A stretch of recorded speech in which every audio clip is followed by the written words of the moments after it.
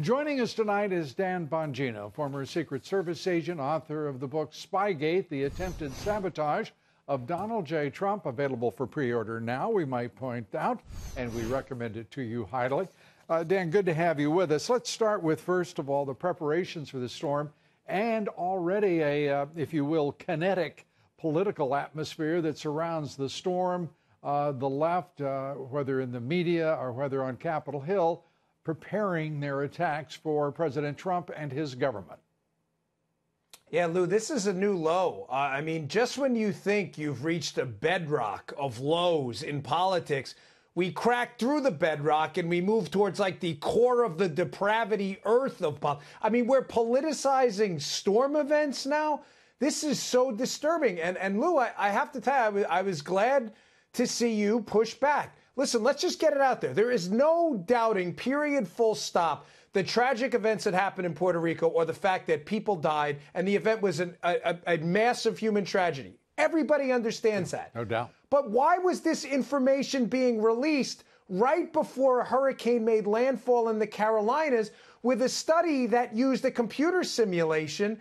And we've never seen this before on a mass scale, this posting of fatalities after a hurricane. You have to ask yourself, why was this being done? Is it not a fair question for Donald Trump to fight back a bit and say, hey, we did what we could do at FEMA. It wasn't perfect, but I can't deliver these. I'm a little fired up about this. I'm sorry if I'm going on a bit here. But what do you want Donald Trump to do? Deliver the water bottles himself and the supplies, Lou? I don't blame him for fighting back one bit. Yeah, I don't blame him either, but I do blame the national media for not doing the job they are supposed to do, which is to examine and skeptically look at what is being reported. But instead, the left-wing media has become a herd that simply talks about 3,000 deaths as if it were a fact.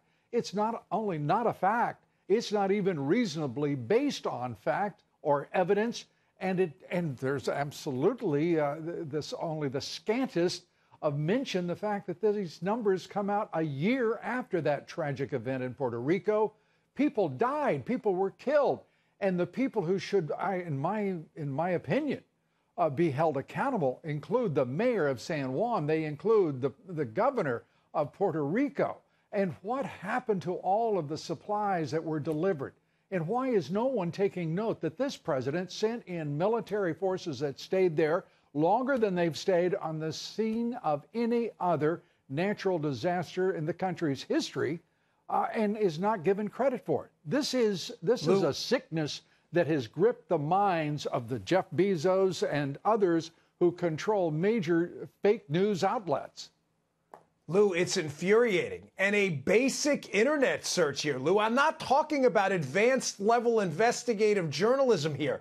A basic internet search of the local failures on the ground, the hoarding of rescue equipment, the hoarding of supplies, the water bottles left on the runway, the food rotting in warehouses. A basic internet search would show you that the United States government, although obviously not perfect in their response, did what they could do, and there were epic logistical failures on the ground where the locals were. But instead of doing that basic internet search, it's more convenient for them to target Donald Trump. And Lou, one more thing on this that's really bothered me. You know, I really get tired of these social media outrage campaigns all the time and these weak-kneed, spineless jellyfish Republicans who jump right on the bandwagon and say, oh, yeah, that's right. You know what?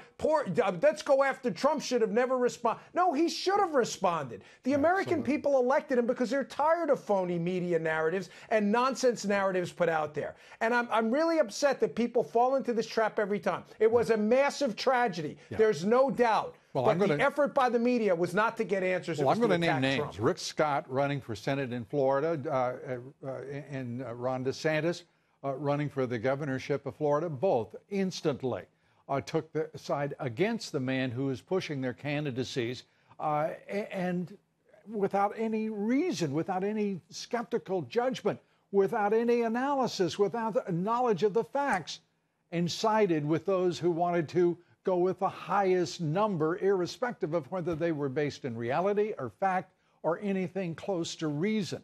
They were not. They were extrapolations of the wildest form by two universities. I am sad to say Harvard University and its public policy school, and George Washington University and the Milken Institute. It's a disgrace what they did. They should be ashamed of themselves, and they should be apologizing to the American public and the people of Puerto Rico who've had to go through this now again. The number of deaths, and without, again, evidence, without death certificates, without burials, without any factual basis for an analysis of what is Puerto Rico's one of its greatest tragedies in its history. It's a shame, as you say. Turning to the national media, Dan, this president has had to fight fake news. Now comes Jeff Bezos again, and the president and Bezos do not, I think it is safe to say, get along or share a worldview. But the fact is that Bezos is saying that presidents and governors should be expect to be held to scrutiny. What he does through his paper is subject this president to personal attack day in and day out, 7, 8 articles every single day attacking this president and his administration. You know, Lou, this is almost comical. Like, Bezos needs to look in the mirror. We just had a story today, although not Bezos' outlet, but the New York Times, a complete, utter fake news story implicating Nikki Haley in Curtain Gate, the purchase of tens of thousands of dollars. Now, again, not the Washington Post, to be fair, but we've seen this in the Washington Post before. Insinuations about collusion and other things. And again, it goes back to the prior story here, where prior weak-kneed jellyfish Republicans with no spines would say, oh, hey, back off. Don't fight people who buy ink by the barrel. The American people are tired of that. They're sick of it. They are happy that this guy, President Trump, goes out there and says, you know what? Nah, I'm not taking this crap. Fake news, put a little fake news siren on it, point it out and make them correct themselves. Bezos needs to look in the mirror. Yeah, I couldn't agree with you more. And the president himself, he knows what the American people are thinking. He knows that they get the joke and that they have had a bellyful of this nonsense, whether it's coming from a Bezos outlet or a Carlos Slim outlet. The nonsense is just about, I think, at a point where we're going to see a mass rejection of it. It's not working any longer on the American people. Dan, it's great to see you. Thanks for being with us. We appreciate it.